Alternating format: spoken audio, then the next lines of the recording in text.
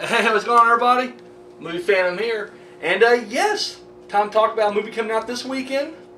Wide release, The Witch. Okay, right now, I am absolutely pumped for this movie. And I noticed that, I did my top 10, upcoming horror films, toward the beginning of the year. I saw a lot of other people do, the same thing. And the one movie that is in common with almost all these was The Witch. And not just thrown on there, like number 1 or number 2. I mean, this movie literally, it made an impact. We saw the trailer, last year, and this is definitely one of those highly anticipated movies right here. Spurring that on the fact that, like, Stephen King is all about it. Like, he literally said it scared the hell out of him. Which is just a great tagline anyways, but whatever. King's usually good when it comes to the horror films. He really is. He was all about frailty, and I fucking suck that thing off all the time. So, yeah, that's a good endorsement. The Church of Satan is all about this movie. Which, I'm not gonna lie, if I want to have a church of anything be into a horror movie, I'd much rather be the Church of Satan. I'm not gonna lie, I don't know if I'd be all about the Scientology-endorsed horror movie. Or especially the Christian-endorsed horror movie. The movie basically, it takes place back in, like, the 1630s or whatever.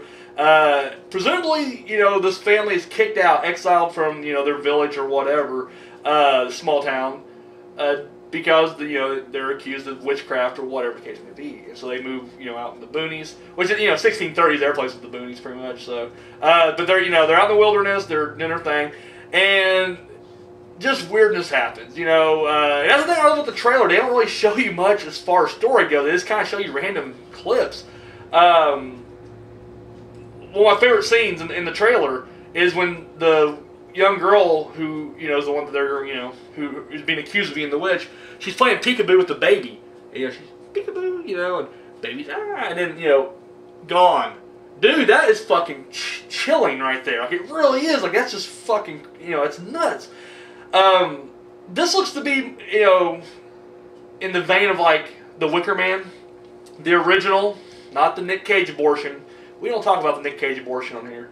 No, but, it seems kind of like, in that vein. Or, even, came out a few years ago, I don't really hear a whole lot of people talking about, but the movie Black Death, was, it kind of reminds me a little bit about that. And what I love about those movies is, I don't know, it's like, they'll show you two sides of something.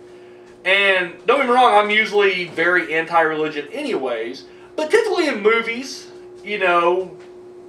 Christianity is either really good, like in The Exorcist, we rely on that to, exorcise the devil, or whatever, or like in Red State, where it's just a bunch of fanatics, who are just taking it too far, and, killing, 3 innocent boys.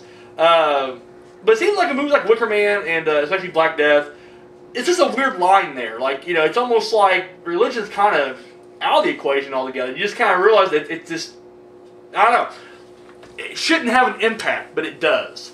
And I think that's what I like about this, because, this is before the Salem witch trials, when witchcraft was really used more as a political thing, and, just to kind of screw over your neighbors, or whatever the case may be, and women had no recourse of action here.